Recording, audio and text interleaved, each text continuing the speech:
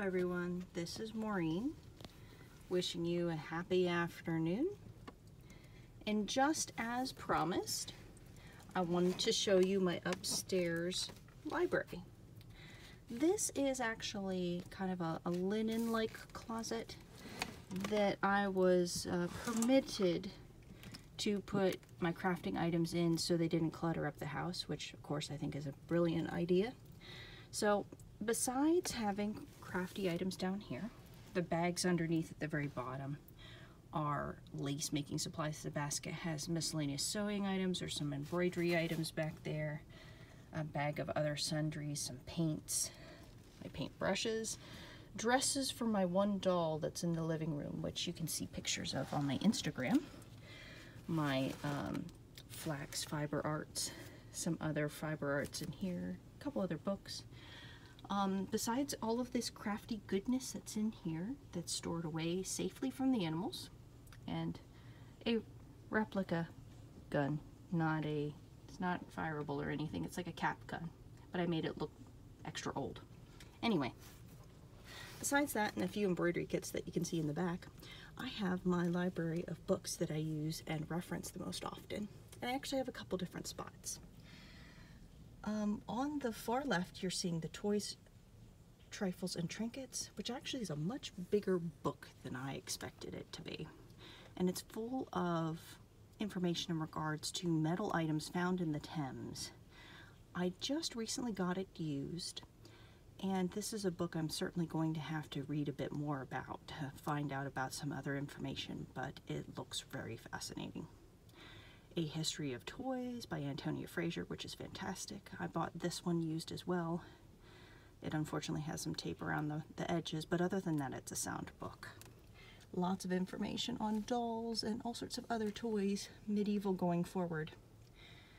I found this price guide for dolls, believe it or not, and I don't normally go for that kind of thing, but there were such great descriptions in there that I could use that in the future if I get around the opportunity to write my book about historical dolls, costuming, and other items.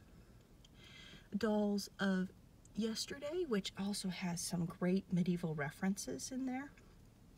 I located this for $2 at my local Books A Million. So sometimes you can find a little treasure here and there. We have Foreign Brides, which actually looks like someone's attempt at making medieval looking dolls, and it has some information, but some good visual inspiration more than anything. Dolls and Puppets by Max von Bowen, also very good reference, has medieval items, creche dolls, Santos dolls, all of the different kinds. And then I have this book, Making Historical Costume Dolls. More of a learning how to make them and dress them. Still very useful though, because a lot of the items are in period looking clothing. And then I have the Royal School of Needleworks, not the complete series, but most of the books in regards to certain techniques of embroidery. And then I have, now this is a 3-part, Exploring Elizabethan Embroidery, and they have embroidery accessories and a festive Elizabethan embroidery. All of them are based on some historical patterns and inspired by Elizabethan embroidery from the time frame. More of a secondary source, but really interesting if you wanted to get patterns for practice within a pattern that is close to what represents the Elizabethan crewel embroidery. Totally recommend it. It's a good starting point when you're starting out. A Schoolhouse for the Needle is period correct patterns actually taken from actual pieces of embroidery, so that you can move from practicing to then doing the pattern from history. I've already spoken about Sewing Vintage Style, which has some other wonderful projects. We also have the Needles Workers Constant Companion, which has been reprinted several different times. That also works not just with sewing, embroidery, knitting, all sorts of different fiber arts are in that book. It's a little bit of everything, which is useful when maybe you need a small bit of reference if you're repairing and darning a sock, for example. Okay, you have that for reference that you can just kind of pull. Another great one is the Good Housekeeping's Book of Needlework is great. Better Homes and Gardens, I think, also made a book very similar. They're very handy to have if you just need a quick reference. Then I have this book in regards to fashion, which goes over fashion history, period, and time frames. These three are very similar, but they have different pieces of information. Where you're going over mode and costume, which is in black and white. This has some mild bits of color, and then this has mild bits of color plus images of extant garments. So little different situation. These are more fiber arts books. This one's in regards to textile fibers. This is the Tudor Taylor research in regards to archaeological textiles. Really good one if you can get it right from their website. Highly recommended. Very good read. Yarn from Wild Nettles, which talks about vegetable fibers, specifically nettles that you can find out in the woods.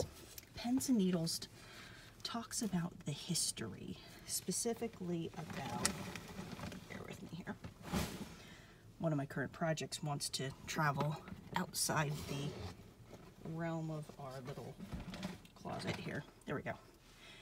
Pens and Needles deals with the history of how powerful needlework was within period.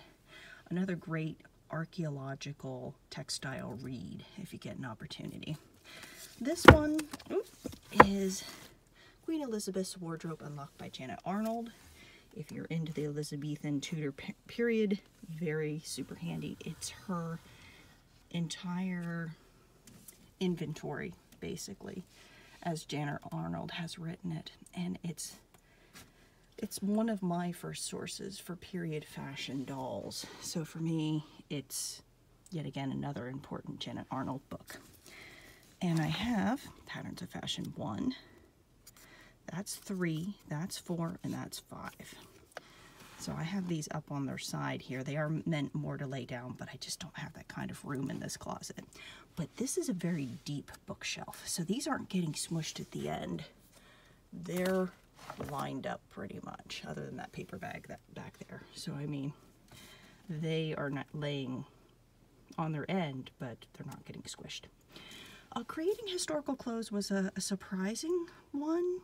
It's great to give you patterns for general silhouettes from not just Tudor time frames, but actually through Victorian. So I don't have a lot of Victorian books, so this gives me sort of just my tiptoes into Victorian patterns if I needed it. But I have some other Tudor references that are a little better than this, but this is not bad for someone who wanted a book that covered several time periods and needed the drawn out patterns. I mean, the cover is just absolutely gorgeous. It's one of my favorite paintings. But I mean, you'd have to scale these up and figure out proportions, but it's got good reviews. It's like 4 out of 5 stars on Amazon. It has directions on the patterns. So it's not a bad place to start if you're not used to reading pattern books. And this person more worked a little bit in theater, so take that for what it is. But you have to create the appropriate silhouette to get it to look right. So I mean, if you don't follow the pattern, the clothing is just not going to sit right. So then I also have the draping period costumes and historical wigs. Draping is always very important, as well as the wig styling helps me do not just people wigs, so to speak, but it helps me do doll wigs. Because if I can do it, then I just have to do it in miniature. But spiral bound on the inside with a hardcover on the outside. They're pretty sturdy books. Then I have, of course, the wonderful American Duchess ladies, and they have their 18th century beauty book, which is newer, and then their 18th century dressmaking, which, a little about me, I started with Revolutionary War reenacting at first.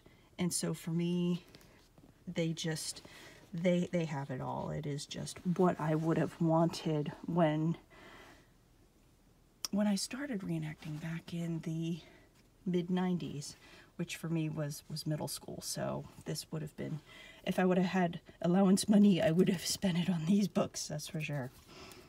Even back then. And I have Costume Close-Up and then 18th Century Clothing of Williamsburg. I believe these are written by the same person. Let's see, there's Linda Bowman on that. Okay, Linda Baumgarten and John Watson. Okay, so Linda Baumgarten wrote both of those, and then there's another one that she has, which I plan on getting, that will be added in here, just to go with covering the 18th century. And because we have talked about no 17th century love, we do have at least book 1 and book 2 of 17th century women's dress patterns, which I kick butt.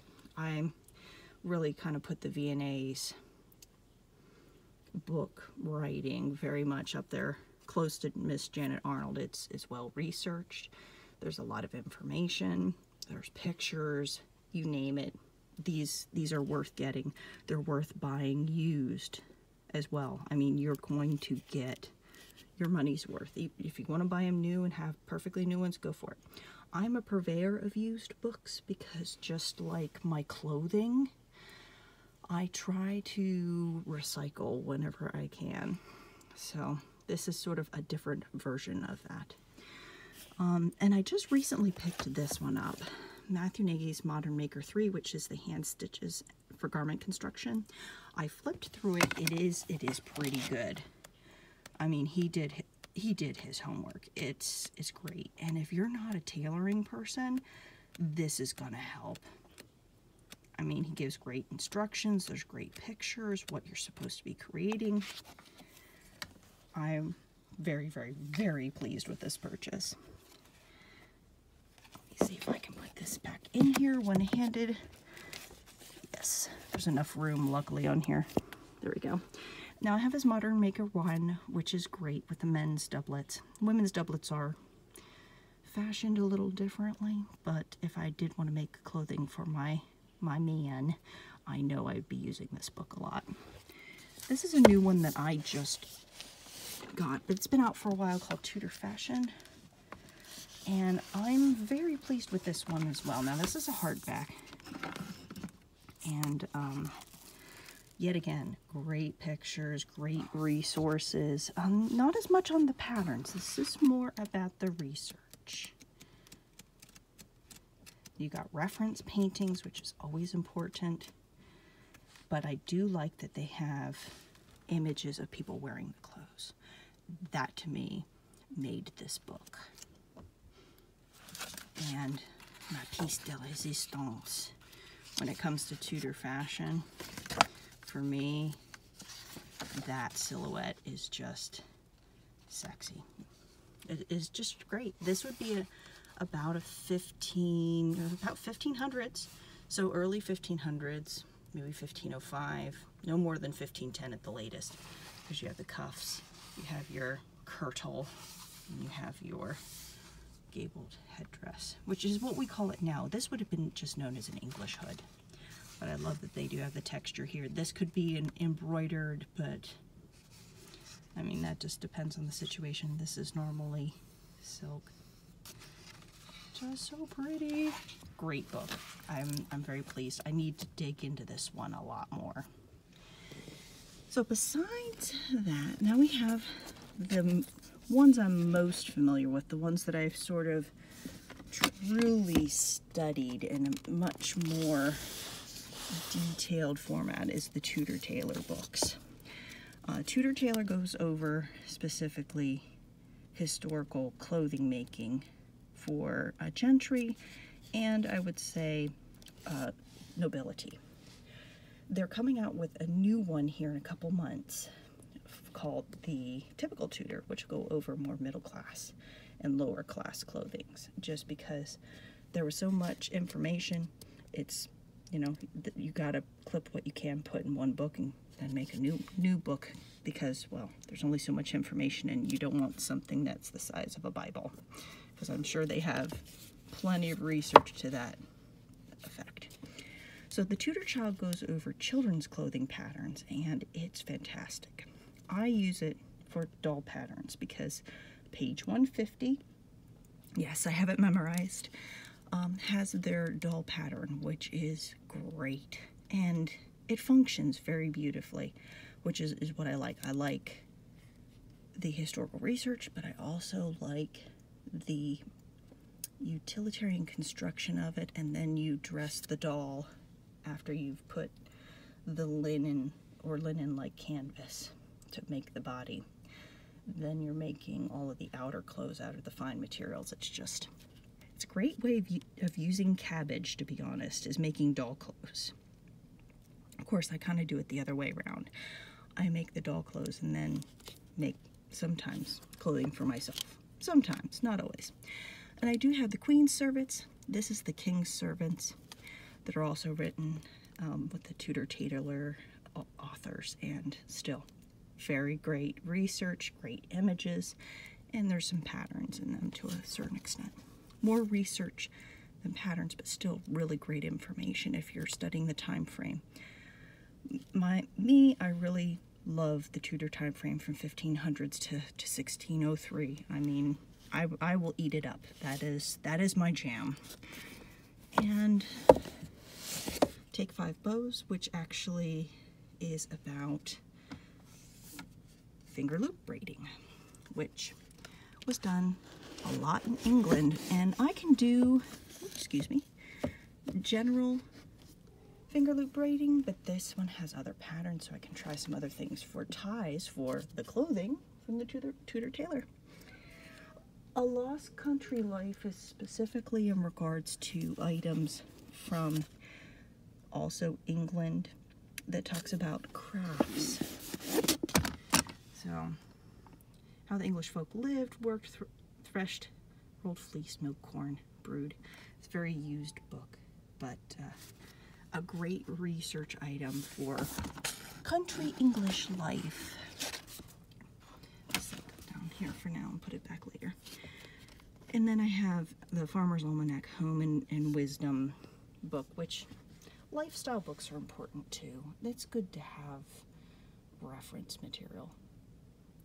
But that, folks, completes our view of my upstairs library. If there's a particular book you have questions on, feel free to ask.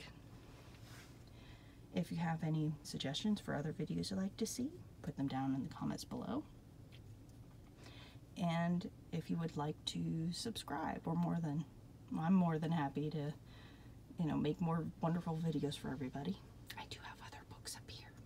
This is research images of dolls. This is a research paper written by Historical Scotland in regards to dolls of Mary, Queen of Scots, because I will print out a research paper in full entire color because I am that chick.